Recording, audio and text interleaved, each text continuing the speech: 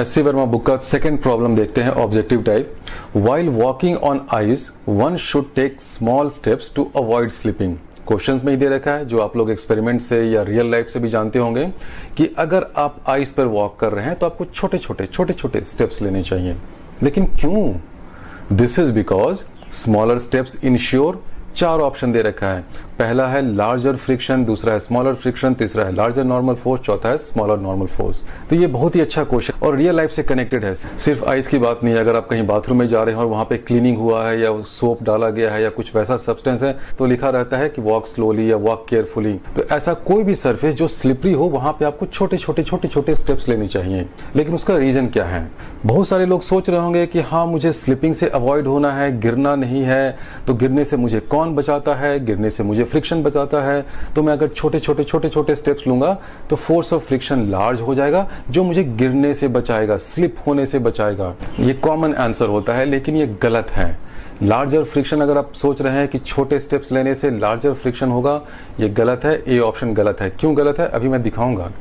उसी तरह कुछ लोग को लगता है कि अगर मैं छोटा या बड़ा स्टेप लूं तो कुछ नॉर्मल फोर्स को बढ़ा दूंगा। उनके माइंड में बैठा रहता है कि फोर्स ऑफ फ्रिक्शन तो म्यू टाइम्स एन होता है, और म्यू तो मान लीजिए कांस्टेंट है इस ग्राउंड और आपके पांव के बीच में। तो फोर्स ऑफ फ्रिक्शन बढ़ाने के लिए क्या करें, एन को बढ़ा देते हैं, लार्जर नॉर्मल फोर्स लगाते हैं, जोर से ग्राउंड को दबाते हैं। तो शायद जोर से ग्राउंड को दबाने से मुझे ज्यादा नॉर्मल रिएक्शन मिलेगा, ज्यादा फ्रिक्शन मिलेगा। कुछ लोग ये भी सोच रहे होंगे, तो उनका आंसर शायद ये भी हो जाता होगा, लार्जर नॉर्मल फोर्स, या कुछ लोग का स्मॉलर नॉर्मल फोर्स होता होगा। लेकिन ये सारे ऑप्शन गलत हैं। तो क्योंकि ये क्वेश्चन रियल लाइफ से इतना कनेक्टेड है, तो आप रियल लाइफ में करके देखिए कि अगर आपको कहीं स्लिपरी सरफेस पे, आइस पे जाना है तो आप छोटे स्टेप्स लेते हैं। तो छोटे स्टेप्स लेने से क्या होता है? अगर आपने छोटा स्टेप लिया, इसी रूम में ही आप छोटा स्टेप लेकर देखिए।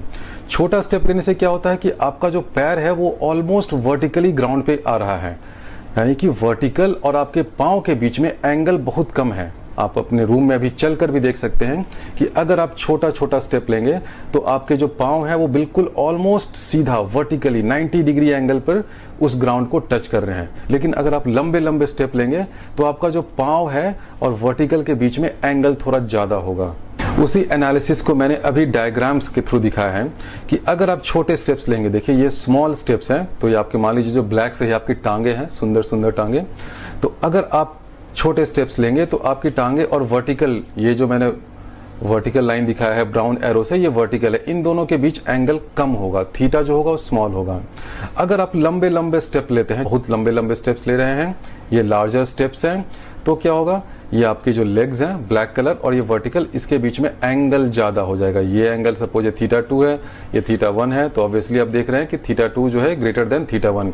ये ज्योमेट्री ऑफ द मोशन से आ रहे हैं। आपके जो सुंदर पांव है उसकी जो ज्योमेट्री और ग्राउंड के बीच और वर्टिकल के बीच जो एंगल आ रहा है उसके कारण है। अगर आपने छोटे स्टेप्स लिए तो आपका पांव ऑलमोस्ट वर्टिकली आ रहा है, वर्टिकल से उसका एंगल जो है कम है। अगर आपने लंबे स्टेप्स लिए तो ये एंगल ज्यादा होगा।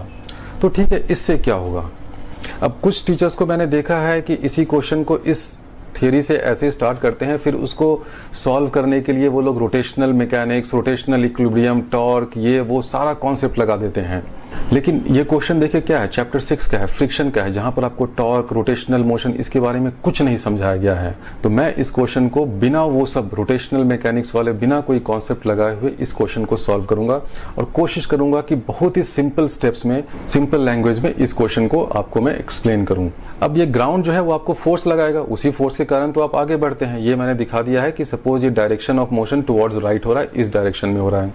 ग्राउंड क्या करेगा, आपको यहां से ग्राउंड से एक फोर्स लगेगा, सपोज ये F है, इसका एक नॉर्मल रिएक्शन ऊपर की तरफ होगा, प्लस ये फोर्स ऑफ फ्रिक्शन थोड़ा सा आगे की तरफ होगा। इस वाले लेग में क्या होगा, फोर्स ऑफ फ्रिक्शन थोड़ा पीछे की तरफ होगा। तो नेट फोर्स जो है वो, अगर हॉरिजॉन्टल डायरेक्शन में देखेंगे, नेट फोर्स ऑफ फ्रिक्शन वो तो टुवर्ड्स राइट होना है, क्योंकि आपका मोशन टुवर्ड्स राइट हो रहा है। और एक जो कि वर्टिकल कंपोनेंट भी इसका है, तो आप कह सकते हैं कि जो टोटल फोर्स लगेगा ग्राउंड से वो कुछ इस डायरेक्शन में लगेगा। या छोटे स्टेप्स हो या बड़े स्टेप्स हो, केवल एंगल चेंज होगा। तो ग्राउंड जो फोर्स लगा रहा है वो आपको इस डायरेक्शन में लगा रहा है, इस वाले केस में वो सपोज इस डायरेक्शन में लगा रहे हैं। दोनों में एंगल डिफरेंट होगा और उसका मैग्नीट्यूड भी डिफरेंट होगा। उसी को मैंने यहाँ पर किया है, ब्लू से जो है वो कॉन्टैक्ट फोर्स है। जब आप छोटे स्टेप लेते हैं तो आपका जो नेट फोर्स है वो इस डायरेक्शन में होगा।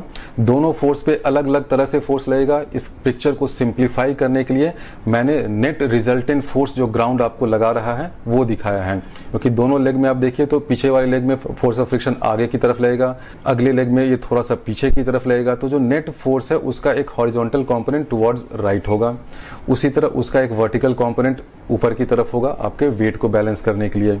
तो जो net resultant force by ground है ऑन बोथ द लेग्स, दोनों लेग के फोर्स को मैंने कंबाइंड कर दिया है, वो क्या होगा, वो इस डायरेक्शन में होगा, उसका एंगल ये थीटा होगा। सेम अगर आप लंबे स्टेप ले रहे हैं तो जो ग्राउंड फोर्स है वो इस डायरेक्शन में होगा, ये एंगल थोड़ा सा ज्यादा होगा। तो इस फोर्स का नाम सपोज पहले वाले को मैं F1 दे देता हूं, दूसरे वाले को F2 देता हूं। और देखिए यहाँ पे दोनों फोर्स का मैग्नीट्यूड मैंने अलग रखा है। आप ये अपने आप से अज्यूम नहीं कर सकते हैं कि दोनों केस में ग्राउंड फोर्स सेम होगा, और ये सेम इनफैक्ट नहीं होगा। मैं अभी इसको प्रूव करूंगा। इस केस में एंगल है सपोज θ1, इस केस में एंगल है θ2। तो ये डायग्रामेटिकल रिप्रेजेंटेशन हो गया जो कांटेक्ट फोर्स ग्राउंड लगा रहा है। अब उस मैन को तो वर्टिकल इक्विलिब्रियम में होना है। इसका मतलब जो भी ये कांटेक्ट फोर्स F1 है उसका जो वर्टिकल कंपोनेंट है, वर्टिकल कंपोनेंट क्या है, F1 cos θ1, this will be equal to weight of the man is equal to mg। Similarly यहां से भी आप देख लें तो क्या हो जाएगा, F2 cos θ2 is equal to mg। mg क्या है, weight of the man। तो आप यहीं से देख सकते हैं कि F1 cos θ1 is equal to F2 cos θ2, और θ1 और θ2 इक्वल नहीं है। इसका मतलब पहला तो ये सीधा सीधा हो गया कि F1 is not equal to F2। तो जो कॉन्टैक्ट फोर्स जो ग्राउंड लगा रहा है उसका मैग्नीट्यूड बिल्कुल इक्वल नहीं होगा। इसलिए इक्वल नहीं होगा कि इस कांटेक्ट फोर्स का जो वर्टिकल कंपोनेंट है उसको mg के बराबर होना है। दोनों केस में क्योंकि एंगल डिफरेंट है इसलिए F1 will not be equal to F2। अगर आपको उसका एग्जैक्ट मैग्नीट्यूड फाइंड करना तो क्या लिख सकते हैं, F1 is equal to mg by cos θ1, उसी तरह F2 is equal to mg by cos θ2। अब आते हैं हॉरिजॉन्टल मोशन के बारे में। हॉरिजॉन्टल डायरेक्शन में कौन सा फोर्स लगेगा, इसी F1 का हॉरिजॉन्टल कंपोनेंट, और वो क्या होता है, वो हो जाता है फोर्स ऑफ फ्रिक्शन। तो मैं लिखता हूं F1 जो इसका फर्स्ट केस में स्मॉल स्टेप वाले केस में जो फोर्स ऑफ फ्रिक्शन है वो क्या हो जाएगा, F1 sin θ1। इसको अगर आप F1 को इसमें से एलिमिनेट कर दें तो F1 की वैल्यू मुझे मालूम है क्या है, F1 is equal to mg by cos θ1 है। आप F1 को यहाँ पे सब्स्टिट्यूट कर दें तो sin θ1 बाई cos θ1 tan θ1 हो जाएगा। तो F1 को अगर मैं लिखूं तो ये हो जाएगा mg tan θ1। उसी तरह अगर आप जो फोर्स ऑफ फ्रिक्शन यहाँ पे लग रहा है F2, उसको अगर आप लिखेंगे सिंप्लीफाई करेंगे तो ये हो जाएगा mg tan θ2। तो अब आप यहां से देखिए F1 का वैल्यू क्या है, mg tan θ1, F2 का वैल्यू क्या है, mg tan θ2। तो इन दोनों में कौन ज्यादा और कौन कम होगा, देखने से आपको लग रहा है कि F1 will be less than F2। Y, because mg और mg तो सेम है।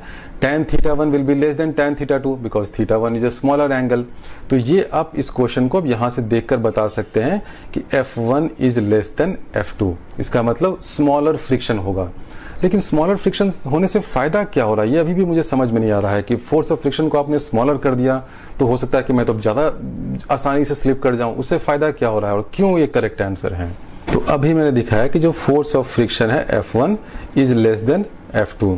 लेकिन इससे क्या फायदा हुआ, आप ये देखिए कि आपके पांव और ग्राउंड के बीच जो आइस के बीच फोर्स ऑफ फ्रिक्शन की वैल्यू क्या होती है। यहाँ पे स्टैटिक फ्रिक्शन की मैं बात करूंगा क्योंकि मैं अज्यूम कर रहा हूं कि आप स्लिप नहीं कर रहे हैं। तो फोर्स ऑफ फ्रिक्शन जो है वो 0 से लेकर म्यू टाइम्स n के बीच में लाई करता है। और n क्या होता है, n होता है नॉर्मल रिएक्शन। इस केस में n की वैल्यू क्या है, इस केस में n की वैल्यू तो mg है, वो कांस्टेंट है। n आप उसको n लिखे या आप उसको F1 cos θ1 कर दे, that is equal to the normal component of this contact force. तो फोर्स ऑफ फ्रिक्शन जो है वो 0 से लेकर म्यू n टाइम्स के बीच में लाई करता है। इसका ये अपर लिमिट है, म्यू n उसका अपर लिमिट है। क्योंकि ये आइस है तो म्यू उसका बहुत कम होगा और n तो कांस्टेंट चीज है, तो म्यू और n मिलाकर सपोज करिए कि आपको आ गया 2 न्यूटन, ठीक है। तो अगर आपका जो required force of friction because of motion अगर इस 2 न्यूटन से ज्यादा होगा यानी कि अगर आप लंबे लंबे स्टेप ले रहे हैं और उस केस में F2 की वैल्यू सपोज ये हो जाती है 6 न्यूटन, तो ये आइस बोलेगा कि मेरी औकात तो सिर्फ तुम्हें 2 न्यूटन फोर्स देने की, और तुम ये कहां से 6 न्यूटन की मुझसे डिमांड कर रहे हो। बाहर में जाओ, तुम गिर जाओ, तुम मर जाओ, जो करना है करो। तो आप स्लिप कर जाएंगे। लेकिन ये F1 बेचारा शरीफ है। F1 क्या है? कम है। F1 is less than F2। क्यों लेस देन है? क्योंकि tan θ1 is less than tan θ2।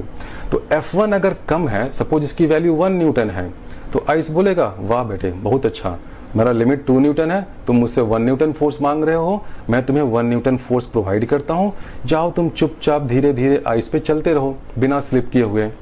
तो ये F2 फोर्स ज्यादा होने से क्या होता है कि ये इस लिमिट म्यू एन को एक्सीड कर जाता है, और जैसे ही आप इस म्यू एन लिमिट को एक्सीड करेंगे, आप स्टैटिक फ्रिक्शन तो आप रहा नहीं, आप एक्सीड कर गए, आप काइनेटिक फ्रिक्शन की डोमेन में चले गए, स्लिपिंग स्टार्ट हो गया। तो यही प्रॉब्लम होता है। छोटे छोटे स्टेप लेने से फायदा ये होता है कि ये एंगल कम होता है। एंगल कम होता है, इसका मतलब फोर्स ऑफ फ्रिक्शन जो रिक्वायर्ड है, जिसको मैं mg के टर्म्स में लिखूं तो ये होता है mg tan θ1। एंगल कम है, इसका मतलब force of friction required for motion ये है mg tan θ1, वो कम है।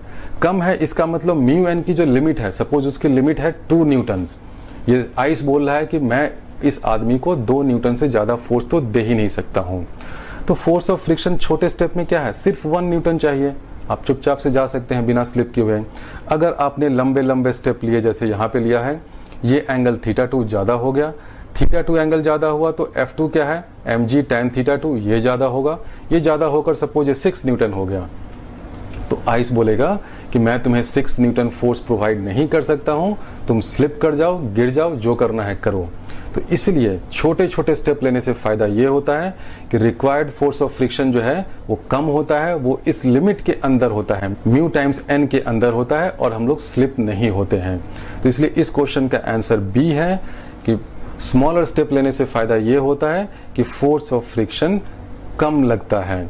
फोर्स ऑफ फ्रिक्शन कम लग रहा है, इसका मतलब जो म्यू एन जो अपर लिमिट है, लिमिटिंग फ्रिक्शन है, उसके अंदर उस रेंज में मैं ऑपरेट कर रहा हूं। 0 से म्यू एन के बीच में मैं कहीं पर लाई करूं, मैं कुछ भी फोर्स इस रेंज के अंदर उस सरफेस से मांग सकता हूं, क्योंकि उसकी limit mu N suppose 2 Newton है, तो मैं उस सरफेस से बोल सकता हूं कि मुझे 1 न्यूटन का फोर्स दे दो, 1.5 न्यूटन का फोर्स दे दो, और वो सरफेस राजी खुश हंसते खेलते वो आपको उतना फोर्स देगा और आपको गिरने नहीं देगा।